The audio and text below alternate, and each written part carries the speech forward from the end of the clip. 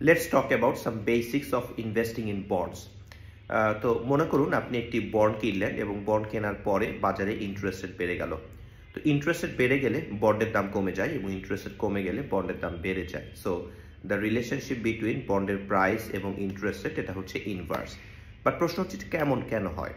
So আমরা যদি একটু ইনটুইটিভলি চিন্তা করি, মনে করুন আপনি একটা বন্ড কিনলেন, গভর্নমেন্ট একটা বন্ড ইস্যু করলো যেখানে 5 বছরের বন্ডের কুপন রেট 8% এবং মার্কেটে required rate of return for this bond is also 8%। তাহলে বন্ডটা পারে ট্রেড হবে। তার কারণ হচ্ছে যখন কুপন রেট এবং ওয়াইটিএ মানে required rate of return same হয় তখন বন্ডটা পারে ট্রেড হয়, মানে 100তে ট্রেড হচ্ছে।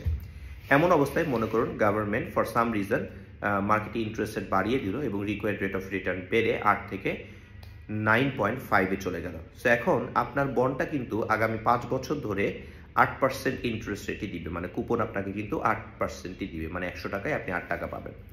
কিন্তু এখন মার্কেটে যেহেতু রিকোয়ার্ড রেট অফ রিটার্ন 9.5% চলে গিয়েছে, মানে এখন কম্পারেবল সেম 5 ইয়ার বন্ড কিন্তু 9.5%-এ ইস্যু করলে ওটার দাম হবে 100 টাকা।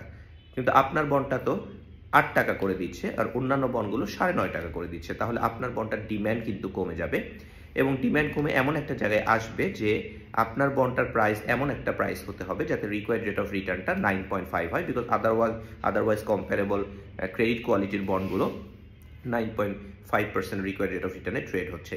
সো যদি আপনার বন্ডটার required rate of return immediately issue করার পরে যদি 9.5-এ চলে যায় তাহলে দেখবেন বন্ডটার প্রাইস 100 থেকে কমে 94.24-এ চলে আসবে। এখন মনে করুন বন্ডটার দাম 94.24 টাকা, বাজারে রিকোয়ার্ড রেট অফ রিটার্ন 9.5%।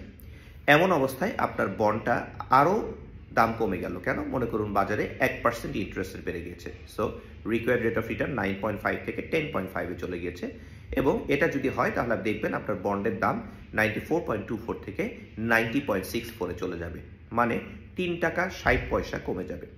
অন্যদিকে এই 9.5% থাকা অবস্থায় যদি বাজারে ইন্টারেস্ট রেট 1% কমে যেত, মানে রিকোয়ার্ড রেট অফ রিটার্ন যদি 8.5% হতো, তাহলে আপনার বন্ডটার দাম বেড়ে 98.03 হতো, মানে আপনার বন্ডটার দাম 3 টাকা 79 পয়সা বাড়তো।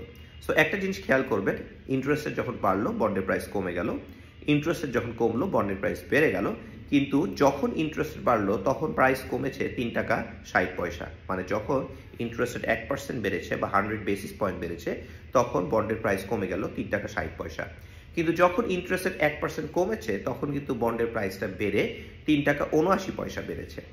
সো ইন অ্যাবসোলুট টার্মে অ্যান্ড অলসো ইন পার্সেন্টেজ টার্মে যখন ইন্টারেস্ট রেট বেড়ে যায় তখন যে পরিমাণ প্রাইস কমে যায়, সেম পরিমাণ ইন্টারেস্ট রেট কমে গেলে বন্ডের প্রাইস কিন্তু তার চেয়ে বেশি বাড়ে, মানে যে পরিমাণ কমে তার চেয়ে বেশি বাড়ে।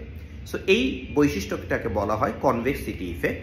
সো বন্ডের ইন্টারেস্ট রেট বাড়লে যে প্রাইস কমে যায় এবং ইন্টারেস্ট রেট কমলে যে বন্ডের প্রাইস বেড়ে যায়, এই বৃদ্ধি বা হ্রাসটা সমান না, মানে হচ্ছে এই যে নেগেটিভ রিলেশনশিপ, ইনভার্স রিলেশনশিপ, কিন্তু লাইনটা লিনিয়ার না, লাইনটা হচ্ছে convex. So convexity is desirable because যেহেতু ইন্টারেস্ট রেট বেড়ে গেলে প্রাইস কমে যাবে, প্রাইসটা কমছে, আবার সেম পরিমাণ ইন্টারেস্ট কমে গেলে বন্ডের প্রাইস বেশি বাড়বে।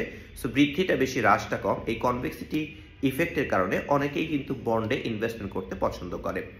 এবং এই কনভেক্সিটি ছাড়াও আরও কিছু রিলেশনশিপ আছে, যেমন otherwise remaining same, higher coupon bond has lower price sensitivity compare to lower coupon bond. এর মানে হচ্ছে যে বন্ডটার কুপন রেট বেশি, other things remaining same, interest rate বেড়ে গেলে ওই বন্ডটার প্রাইস যে পরিমাণ কমবে, অন্য একটা সিমিলার লো কুপন বন্ডের প্রাইস তার চেয়ে বেশি কমবে।